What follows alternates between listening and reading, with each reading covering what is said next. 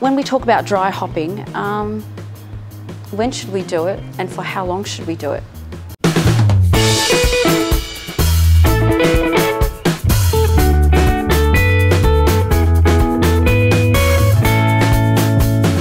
So, when is the best time to dry hop? Traditionally, the advice has been to dry hop towards the tail end of fermentation. So this is usually around day 4 or day 5. However, the thinking on this is starting to change. There are also some unforeseen problems that can arise when dry hopping.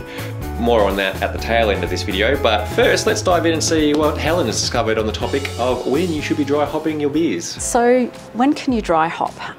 Now again, this is where we've got a lot of information out there, and when I was doing research for this presentation today, there's still, we're dealing with, I suppose, emerging science, and we're also dealing with people's sensory perceptions as well. Okay, and you can read that one brewer is pro doing this, and another brewer is going, doesn't work for me.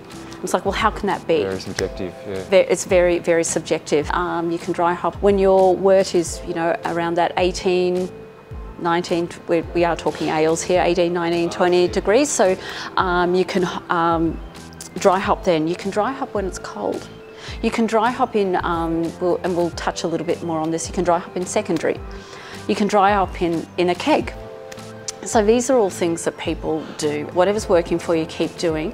But to minimise some of the issues that we have with introducing oxygen or other issues when we're dry hopping, is to dry hop during active fermentation. You can dry hop at high Krausen. So as soon as, you know, activity starts, start dry hopping. Active fermentation, so, you know, around that couple of days in, 3 to 4 days in, when it's still active. It allows the yeast to metabolise any oxygen that's actually got in when you're trying to get it into the hops into your fermenting vessel, and provides us that added side effect of biotransformation. That's the buzzword at the moment. It is a hot buzzword, and I struggled with this one a little bit because it's a little bit of a it's science. So just to touch on biotransformation, it's the transformation of hop oils in the presence of active yeast. That's the summary. That's the summary. The yeast do some magic stuff to the hops. Yes, and some hops are sort of more suited to biotransformation than others, and I didn't take a note of what those hops are, but I will point you to information where you can find out more information about biotransformation and what hops work better, and what's actually happening during that process. I'll chuck some links in the description. Yeah. Eventually, yeah. Yeah. So, so if you have been dry hopping at you know, during active fermentation, you've probably just been doing a really good thing for your beer. So I didn't know it, but I have been dry hopping about day 3, day 4 for many years now. You know, my beer's got an opening gravity of, you know, 1060, 1070. I'm sort of wanting to hit it when it's around 102, 1025, okay. 1023.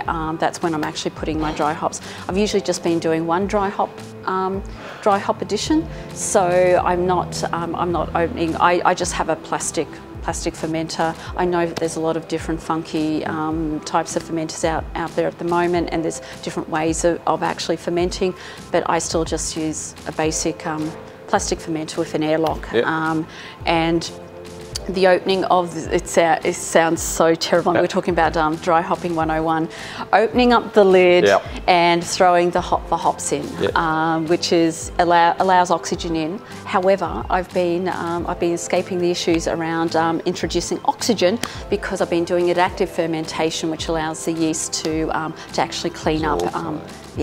Clean that up. Do you use a bag when you chuck the hops in, or do you just chuck the hops in? We're going to get to that. Okay. Yeah, we're going to get to that. Okay. So the length of time that you dry hop for is something which is coming under increasing scrutiny. So there's a lot of evidence to suggest that maximum extraction of all the flavours and aromas that you want from your hops is not happening in a couple of days, it's not happening in a week, it's happening in hours, 24 hours, it's happening that quickly. And if you use cryo hops, it happens really quickly because it actually stays in suspension. So, food for thought. It does seem that adding your dry hops during active fermentation, not after, carries some advantages, namely avoiding oxidisation. Yes, oxygen is bad for beers, okay? You may have noticed a bit of a running theme in our videos lately, but there is also a side benefit. You get to avoid something called dry hop creep. What is dry hop creep? Well, we have a video on that too.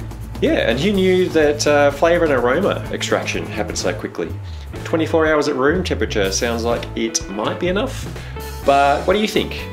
Is this enough for you to start changing your dry hopping regime or not? Maybe you're just happy doing what you're doing. Maybe you've got some of your own tips and tricks you'd like to share. If so, yeah, we'd love to hear your thoughts.